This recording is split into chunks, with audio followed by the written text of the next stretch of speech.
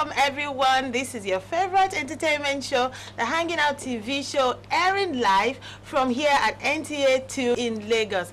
My name is Yetunde Aremo, and of course we have a fully packed and entertaining show for you today. First and foremost, we have some guests in the house, exclusive guests, guys, and you're going to enjoy chatting with them and hanging out with them. Of course, we have music, we have comedy, and we have lots of other entertaining things packed and in store for you. In the studio with me here today, I have an upcoming artist. He's a singer, songwriter, and he's a performer as well. He's just coming up and he's new in the game. His name is Emeka Collins Obilo. Welcome to Hanging Out TV show. By the way, he's known as ECO, and that is double E. Yeah, one C, double E, then OH. That's his stage name. So ECO, welcome to Hanging Out TV show. It's so nice to have you here. So tell me, you know, the fans. I know you already have a fan base because you've been singing for a while, actually. So tell me, what's your story like? When did you start? Okay, I started at the age of 12. Oh. Yeah, singing in church. Yeah, I recall the first day I sang, I actually cried. Oh. Yeah, on stage, and some persons came out to spray money in church. Oh. I was like, because I sing with so much emotion when I sing. What made you cry though? Was I don't know, it's a South African song. You know, my something like that. So I was so into the song, I cared less about. I actually cared less. Oh, that's good. So you basically was like a soulful performance where you were just in your feelings afterwards. Exactly. That is good. So from when you were 12, when you started to sing, what did your family have to say? Were they supportive, or were they like, no, no, no, no, no, you go to school first? Okay, well, funnily enough, my mom sings. Okay. So my mom does the chores at home and she's singing, literally. Oh. She's cooking, she's singing, she's Okay. driving, she's singing. She's so I feel my mom was just like, okay, I think it's just me and him. Okay. You know, Okay. it's just me and him. So how did you combine singing with going to school? How did you do that? Okay, so interestingly, when I got into school, I was in the choir. I'm still in the choir, by the way. So in university, in my 200 level, I was made the music director.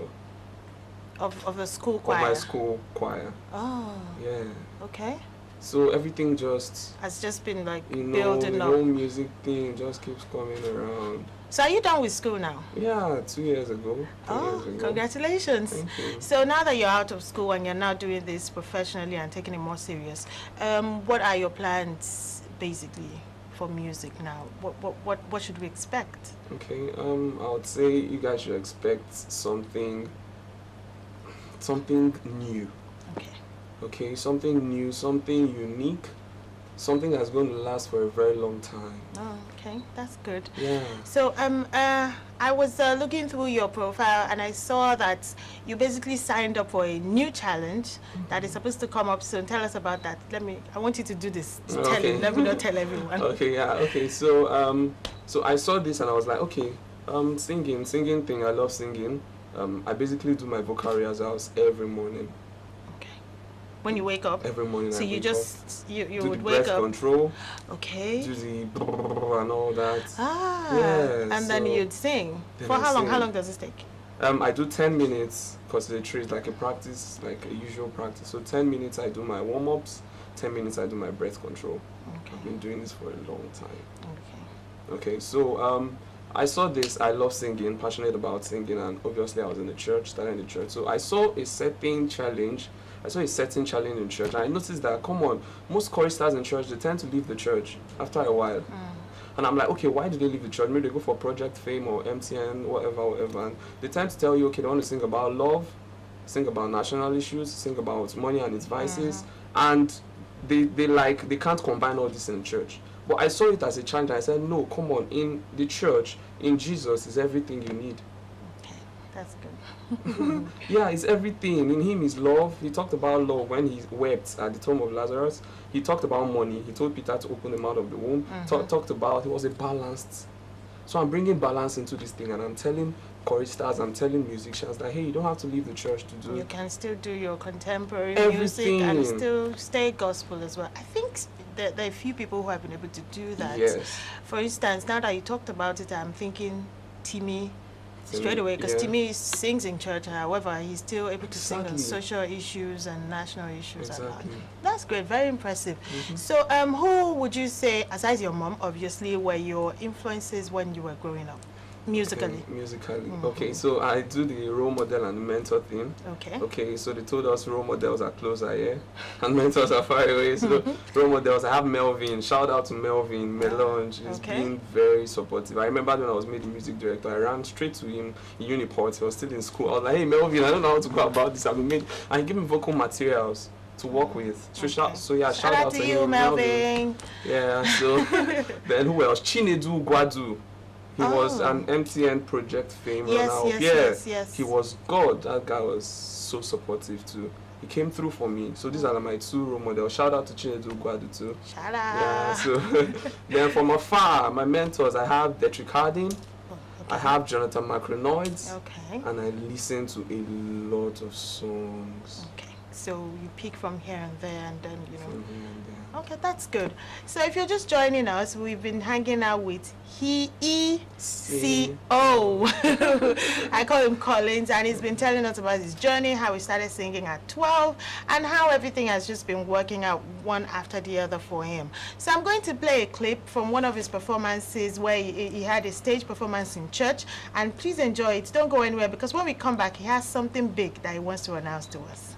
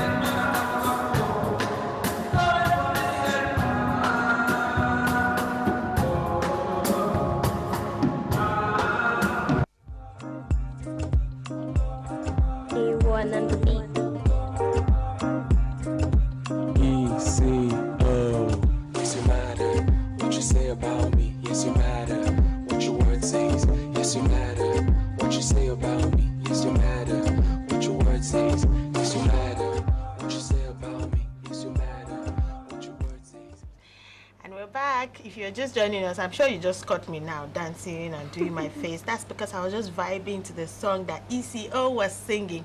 That was one of his performances at a church program where he gave them everything. Could you see the way he was just doing it so passionately? You can tell that he's very passionate about music. So back to you, ECO. My question to you now is, what is next for you? What are you doing next? Is it an album, or you're just going to do single first before album? Like, what should we expect really? Okay, I'm going to do singles. Okay. Yeah, because I have a series of singles already out. It's already produced. Shout out to A1, my producer, More Wanoye. Yeah, so I was in the studio before I came to Lagos, so we did a couple of songs. So I'm still going to revisit exactly. Okay. Is this coming before the end of the year, or maybe sometimes next year? Okay, once I'm done with this Guinness stuff, man, I think I'm...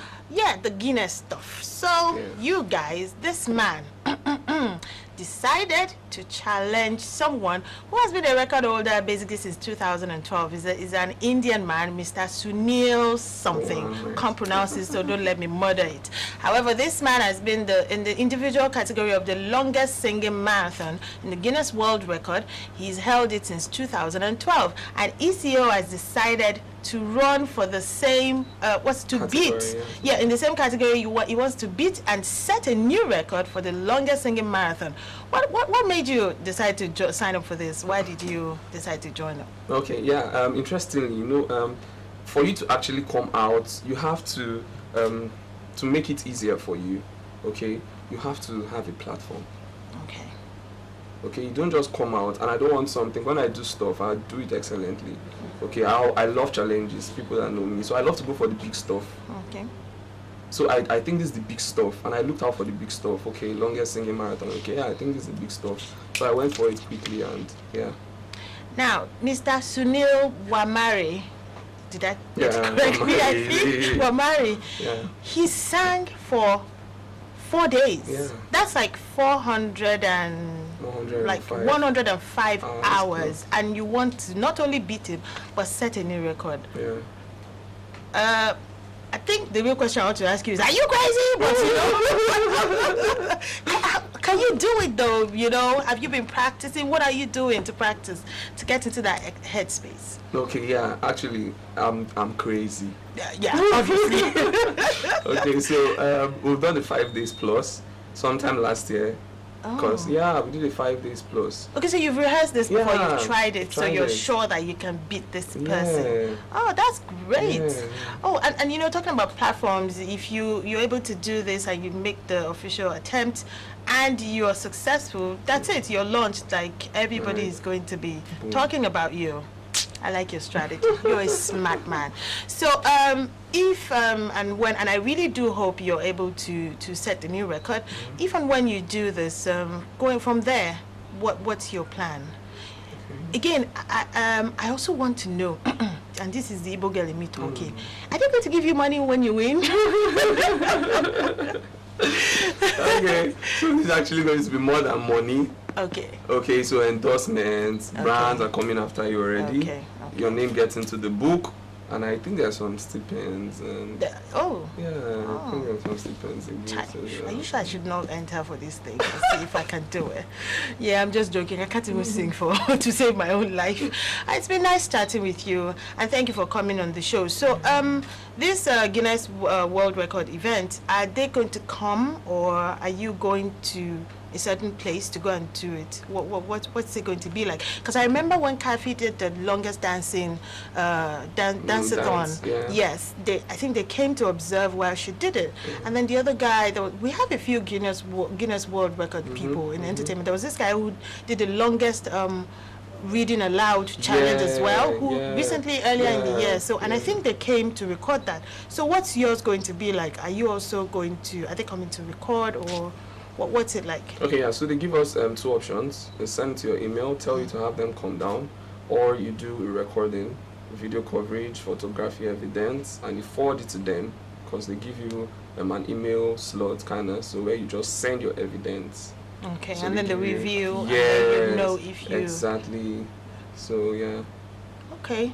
That's good. This is very, very interesting. So, for people who want to keep up with you, know when this thing is happening, and follow up with you and support you, how do we find you on all your social media handles? Okay, yeah, on all my social media platforms. I'm live on @EECEEOH, all of them. Facebook, so Instagram, Facebook, Twitter, everything. All right. So you had the young man. He has big dreams, I dare say, and I really, really, genuinely hope he's able to beat this record and set a new one. We'll be hanging out with ECO on the show,